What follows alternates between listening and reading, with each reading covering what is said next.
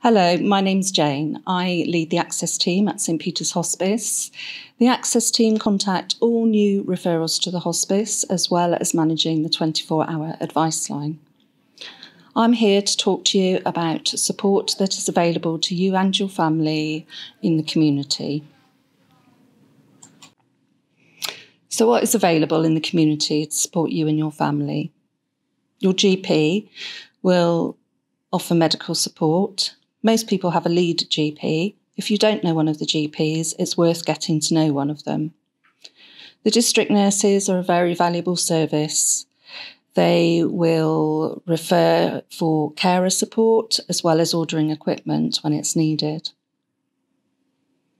The carers line, they are also valuable for you as a carer. They provide you support and advice, whatever your age might be.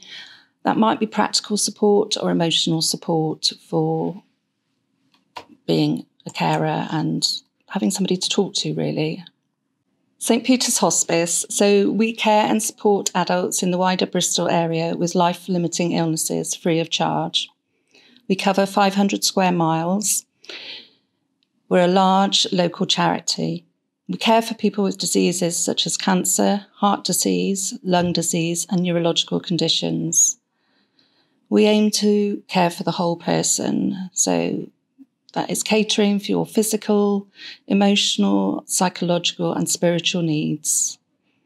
We seek to improve the quality of living and dying.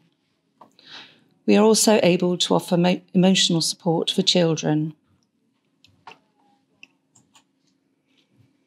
We do realise that referral to a hospice can be quite a daunting prospect.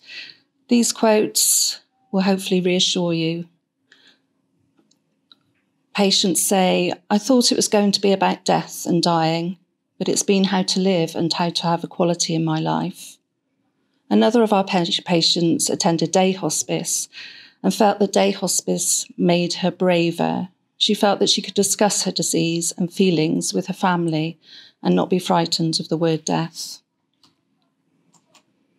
Of course, we're not the only hospice. Those of you who may have heard of Dorothy House Hospice Care, who cover the Bath area, Western Hospice Care, Longfield in the Cotswolds, and St Margaret's Hospice Care.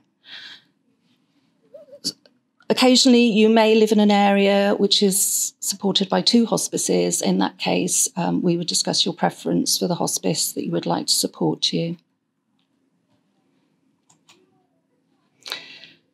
So, as I said at the beginning, I work for a team who manage the 24-hour advice line at the hospice. This number is used by patients, carers, families, as well as healthcare professionals. Patients and families often call us when something changes and they don't know where to turn. You can call us, we can talk through the issue. It may be that we say contact your GP or district nurse, but it's fine to call us so that we can help you make the right decisions. It may be that you just feel you need to talk to somebody and offload. That's fine, that's what we're there for. Day services. So pre-COVID, we had patients coming into the hospice for day courses. At the moment, we're offering day services via Zoom. So these courses are social support for patients, 1 hour a week for 6 weeks. There is also a carers support group. Carers can refer themselves to attend this course by calling us on the advice line.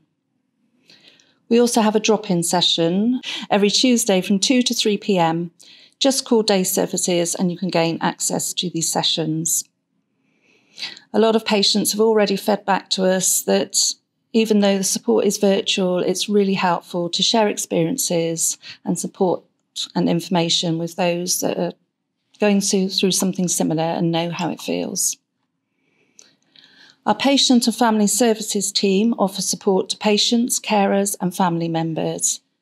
It's made up of a social work team, an emotional and psychological support team, spiritual care and physiotherapy and occupational therapy. The whole team collectively provide emotional, spiritual, social and practical support, both in the hospice and at home. Spiritual care can be about all faiths or no faiths, non-faith. It's about what's important to you. Our clinical nurse specialists support patients at home by managing symptom control, working alongside your GP to alleviate your symptoms as best as they can. They also work very closely with the district nurses and other community teams. Currently, we are supporting via telephone when we're able to protect us all, to protect you all from the COVID virus, but we will visit patients if that seems preferable and seems that will be most beneficial. We are currently supporting around 450 patients.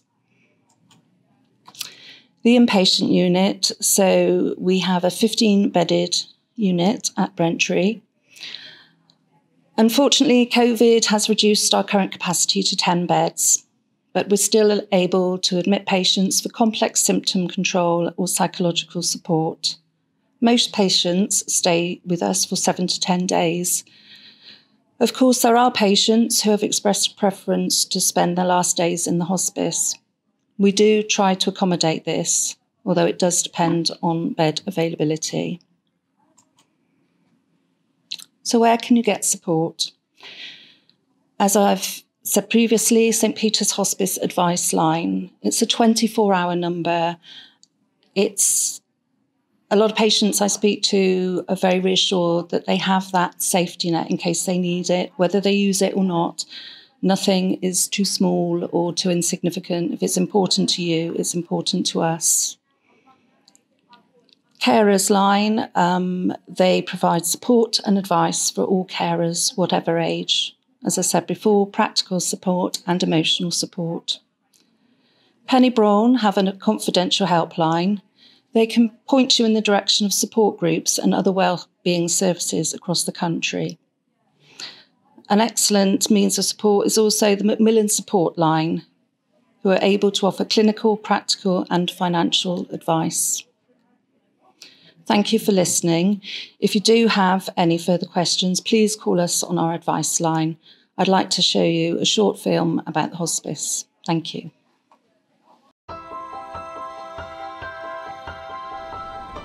St Peter's Hospice provides 24-hour care throughout the wider Bristol area for patients with progressive life-limiting illnesses and their families in their own homes and at our hospice in Brentry. All our services are provided to patients and families free of charge, and we provide a range of different services depending on people's needs. A lot of people assume that hospice is only for people with cancer. We see anybody that has got a life-limiting illness. St Peter's Hospice has really made a difference to my life. Right from the word go, I had community nurses come out to help me, and I knew that we had somebody always on the end of the line. We also came into touch with dear Debbie. St Peter's Hospice Neighbours are a group of people that visit people in their own homes to help them out when they're not able to do things themselves. As James would say, sometimes all it takes is some talk therapy. When I've been really feeling down, she's able to give me company and raise my spirits, I think. That's a tremendous help for me. The facilities here in the inpatient unit are just fantastic. The rooms are big, they're bright and clean and fresh. You've got your own ensuite facilities. I look out onto the garden through very big patio doors, and it's very nice to know that if I needed it to be, the bed could be wheeled outside. I'm very lucky in the fact that I have family and friends visit me. There's enough space here for them to either stay in the room with me, or they can go to the cafe, or they can use the other lounge area. So having too many visitors is not a problem. Staff here at St Peter's Hospice are second to none. They are so caring, they're patient, they'll do anything for you. Pull your toes up towards you, that's it. It doesn't matter what their job role is, you know, they'll all help you in whatever way they can. They just seem to be a different calibre of person to work here. It was when I got here, I was like, amazing. Day services are available to patients who have been referred to the hospice who have a life-limiting illness, but we also work with carers as well within our wellbeing programme. We offer visualisation and relaxation, Tai Chi movements for well-being. It's not just about exercise, it's about the mind-body connection. St. Peter's Hospice has changed my life 180 degrees and opened my eyes to what happiness there is in the world that you can find on your own, putting all the positive things before thinking of all the negative things. You might not know them very well, but they do become your friends very quickly.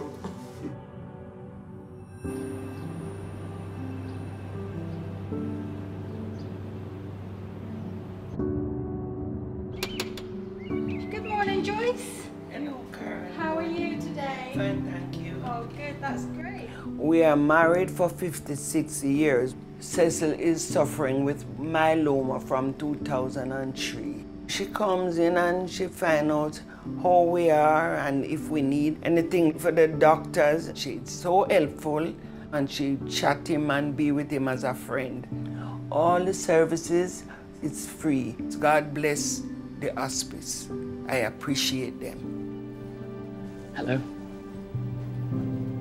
So the patient and family support team try to focus on some of those other areas of the experience which sits outside of the kind of medical experience and the physical experience. And we have the social workers, we have the physical therapists, we have spiritual care. So we try to cover all those areas maybe not covered by doctors and nurses, but we work very closely alongside them as well.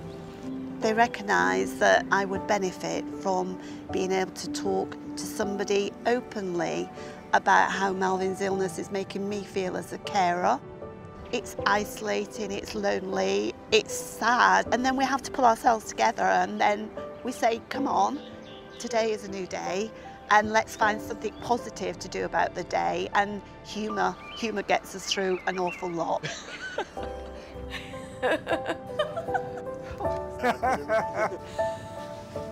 I think that people have a misconception about St. Peter's Hospice. It could be quite a sad place to come, but that's not been our experience at all. It's about the total care for the patients that they're dealing with. You become part of their family.